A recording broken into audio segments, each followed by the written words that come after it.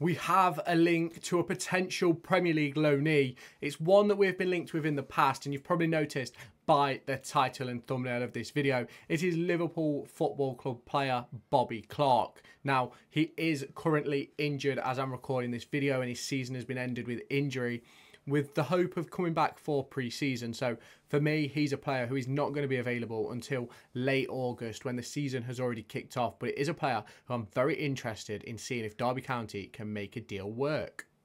So here is Bobb Clark. He's a player who Derby County have been linked with quite a few times in recent years, and I think the first time was January when Paul Warne was in charge. We ended up getting Tony Springett and Harvey White. I think there was a link back then. Now the deal did not happen, and obviously it has not happened since, and we was linked with him in the summer as well. I think someone got injured towards the back end of the transfer window, and this was a link that we had at the time. We ended up bringing Warne.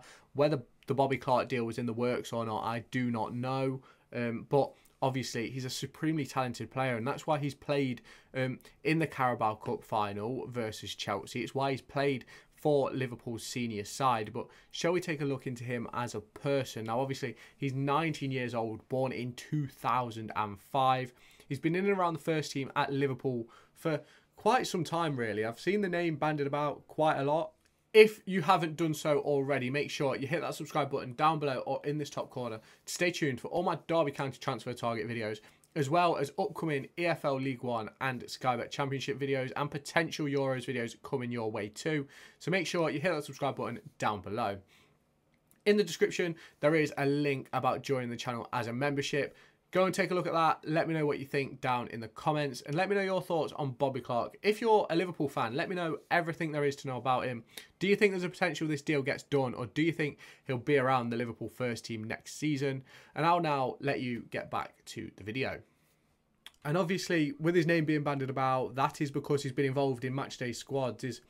He's played games in the Europa League, he's played games in the Premier League and the FA, EFL Cup. He's played in all those games, and as you can see, he's made 14 senior appearances with 423 minutes, a senior goal and 2 senior assists. But if we go through his career as a whole, he's been at 2 clubs, Newcastle United, and then obviously moved to Liverpool. He's made 88 appearances across those 2 clubs, obviously, as I've just mentioned, 14 of those being senior appearances with 6,400 minutes, 423 of those being senior, 19 goals, 15 assists, 12 yellows and 1 red card. Now, obviously, to be at these clubs and to spend so much time at Liverpool and make so many appearances and even make first team appearances for Liverpool, he's got to have something about him. Now, what is it that he has about him? Now, he's versatile. He can play on the left, he can play on the right, he can play as a holding midfielder, he can play as a number 10, he can play in those central midfield areas, he can play in all of them, and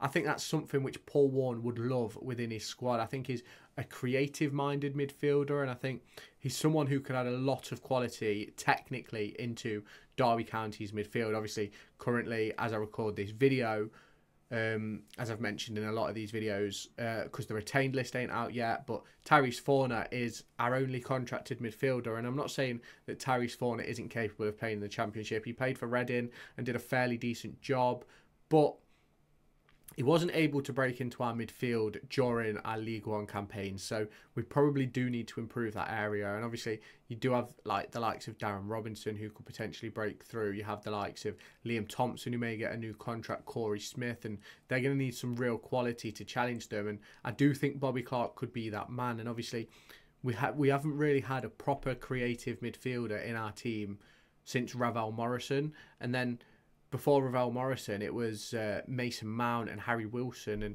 that's something that Derby always seemed to have lacked, a proper technician, a proper creative mind in the midfield. Now, don't get me wrong, Max Bird is an impressively technical player. Corey Smith, very technical. Conor Horahan, very technical.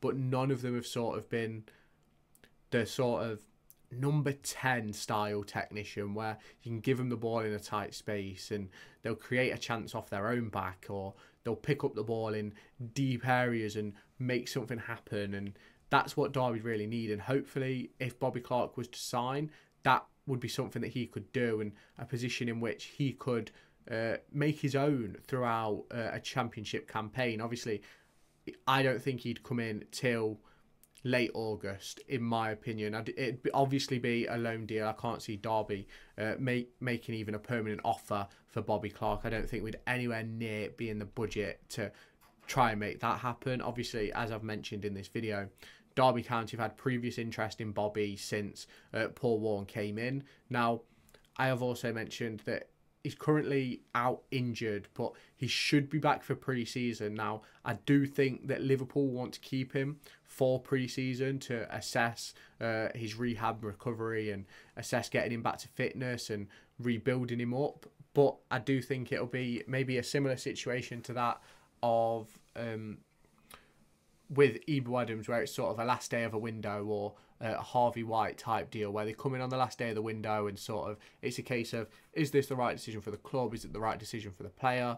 Players fit and available. Let's go and get him some senior football. And I do think Bobb Clark would play at Derby, and obviously we look into Derby's squad depth and there's nothing in midfield at the moment. Obviously Tyrese Warne, but realistically you've still got one, maybe two spaces, depending on the way Paul Warne decides to set up. Obviously, 4-2-3-1, you've got two places. You've got 4-3-3, you've got two places. You've got 5-3-2, you've got two places. 5-2-3, you've got another place. So there's lots of positions available for Bobb Clark to take up, even in those potential forward areas where he could link up with the likes of Nathaniel Mendez-Lang and Corey Blackett-Taylor. Now, do I think midfield is a place where Derby need options? Yes. I do think we're going to end up keeping Liam Thompson. Obviously, I've spoke about that in a recent video, so do make sure you check that out on the channel.